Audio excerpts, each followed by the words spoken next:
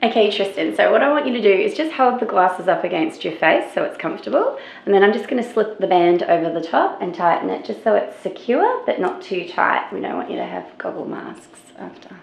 Okay. The Readalyzer is a computerised system that assesses how a person's eyes are moving when they are reading. Probably one of the most frequent issues that we hear in our office is that the student is having trouble keeping their place on the page when reading. This can become a significant issue for children who are learning to read, or who may have already learned to read well but keep losing their place, skipping words or lines of print, rereading words, moving their head, using their finger to point at the words, or seem like they just read one word at a time with a slow plodding style that doesn't let them develop any fluency.